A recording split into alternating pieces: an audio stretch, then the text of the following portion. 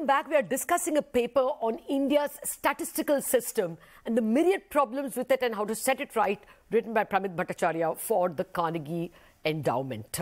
I've been speaking with the author of the report, Pramit Bhattacharya, former acting chairman of the National Statistics Commission, Dr. Mohanan, and independent economist of the Overseas Development Institute, Rathin Roy. Gentlemen, thank you for your patience. Well, Dr. Mohanan, before I come to the pressure that may come from financial markets asking for cleaner data, I wanted to ask you, what about administrative data that's already available? Now we have GST. Which gives fairly micro-level data and not just as macro as direct taxes would be. Do you think that can be harnessed in a way? Of course, we have to set the statistical system in order, but can that replace to some extent the lack of data? Well, GST is supposed, we expected GST provide a lot of answers to the, especially when it comes to the services sector and other things. But so far, the GST data has not been in public.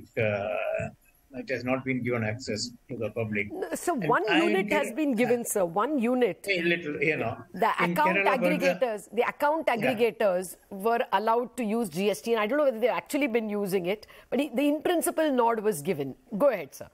Yeah. So in Kerala, I've been, the GST department in Kerala, they've been quite helpful, and they promised to help me, because I'm now looking after the Kerala State Statistical Commission. Oh. And everybody has a stake in this, especially because the GSTP is one of the key indicators, and the borrowing limit is set as the 3% of GSTP.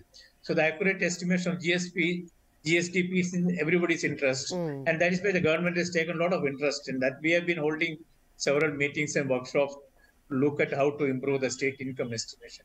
So there are alternative sources of data, but these are not very transparent. Other than GST, the government has large number of administrative data. Most of them are coming out in the form of dashboards. You open any ministry, you get a dashboard. And these dashboards are just black boxes. You don't know what is inside the thing. And then the question comes of metadata. How do you link this data with the other data sets? That applies to GST also. GST has a registration. There's a number given to each of these units. How do you link these registered units to with another data set? Same applies to other administrative. All of them have their own different standards for district codes, state codes, industry codes, registration numbers. So none of these administrative data are interlinked or they don't talk to each other. That is the biggest issue, apart from the access to the data. Even if they give access to the data, it would be a very Herculean task to bring them together and to find out what is what and what extent they are complete. Now, we don't even know what percentage of units are registered for GST currently. Okay. No, that will not be difficult to find out if there is, a mind put to it. It's just that it's anyway getting collected. Rathin, I wanted to ask you if external pressures can mount. China +1 is one big reason why one hopes there will be more foreign involvement in Indian economic development, either by of VCs and private equity or direct FDI or even foreign portfolio. The pressure that we want clean data can come from outside, you think? I don't think so. And the example before us is China. China's statistical system is widely acknowledged to be less than perfect and perhaps not even very good, and intentionally so. There's intentionality where the Communist Party sort of looks at Chinese data and uses it in ways that perhaps foreign investors will not find congenial, but they've been okay with that. Similarly, in India, foreign investors are not interested. They've admitted that their GDP is very low. I mean, is it still considered doctored? They have admitted it's 3% or 2% or even negative. Yeah, still, look, there have been controversies about Chinese data for many years. Of course. And it's okay. I'm just responding to the point about foreign investors. Foreign investors don't care about how good or bad your data is. They want to make some money. So if I'm able to sell them and their client, for example, ANC companies or private equity firms here, I've been telling them for some time that the India story may be broken, but your story is bright. What data do I need to use for that? I need to show them that the government is broke, and therefore, if it is competent, it will disinvest in large measure. There'll be some good deals to pick up there.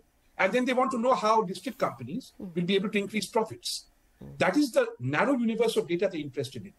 And that is the narrow universe of high-frequency data and VDP data interested in. Okay. So they're not going to be sort of looking for data that is very important for public policy purposes, but not necessarily for investor purposes. Okay. In short, there has to be a constituency that is willing to engage with complexity. And foreign investors are not interested in complexity. Okay. The tragedy in India is that our policymakers too have now become disinterested in complexity. Okay. And if you're not interested in addressing complexity, you're not going to be interested in good data. Okay. One hopes the educated class, the universities, researchers will be able to throw up some opposition or some interest in this. Pramit, let me try and fit in two questions here. One, it's not just GST, and we are throwing up a large amount of digital data. I mean, there's lending, payment systems, NPCILs, UPI, a whole host of data footprint is available. Do you think we can perhaps leapfrog and improve data by other means of collecting it? So I wouldn't want us to frame this as either this or this. Both of this have to go together, and that's what all countries have done. If you look at the US Census Bureau, they do more than 100 surveys every year, including many business surveys. The reason is very simple. You get standard data from administrative sources which are designed with regulatory intentions in mind, with bureaucratic intentions in mind. And there is a certain level of respondent burden you can put on firms across the economy. If you want more detailed data or very specific kind of granular sort of information, it is not advisable to put that field in an administrative form. Rather, you do a survey and figure that out. Secondly, in a country with a large informal sector like India, you will always have to rely on surveys for that part of the economy. It's basically outside the formal net. Thirdly, even once you get this together, how you do it is very important. See, even MCA 21 was a step forward when it came to integrating an administrative data set into the national accounts. But in the process of doing it, you moved from an establishment database to an enterprise level database without knowing how they map each other. You couldn't figure out how to allocate it across sectors, across states. You then had to fall back on ASI, which is your legacy data, without having a link between ASI and MC. And just finally, Maharashtra government state Statistical Bureau, which is one of the better bureaus in the country, they had initiated a project and have a detailed project plan of integrating data from 7 different ministries, including GST, including the Consumer Affairs Ministry, because the Shops and Establishments Act come there. And one of my sources told me that this covered almost 80% of at least the urban enterprise in Maharashtra. It would have been a rich database. And it took them months and months of negotiation between different departments to just get this started, and then the government changed. So this again got delayed. And even after it is set up for the data to flow, to sort of get all these things evened out and to find out a common sort of sharing this thing, it requires resources and time and continuous monitoring, so that even when regulations change, so you need a dedicated sort of I guess, Pramit, I know you've put your heart and soul into it and you have a lot to say. Unfortunately, out of time. Mr. Mohanan, just 10 seconds, sir. Do you think that because the government is now back in industrial policy mode, all over the world actually, including ours, I mean, PLI and all our proactive government policy making, do you think they could get interested in clean data? Yes, I have no other view other than that. Government will be interested. This cannot continue. As Pramit rightly says, we cannot allow this to continue. A decoding has been done. New codes are to be written. Now, that new code somebody has to write now. And I'm sure government will make efforts, if not today, tomorrow. If I'm not mistaken, in London, in England, in United Kingdom, the chief statistician has the same autonomy and independence as the CAG. One of the, constitutionally protected offices. So that's what we have to aspire to, perhaps to clean up the system. But as you say, Mr. Mohanan, it's not just, constitutional or governmental autonomy.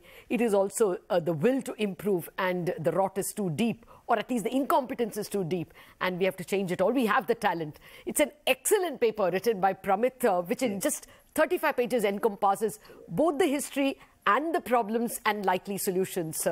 I think this can only whet your appetite to read an excellent paper and come up with solutions. That's my request to India's Society of Statisticians. Wrap up on this edition of Indianomics. Thank you for watching.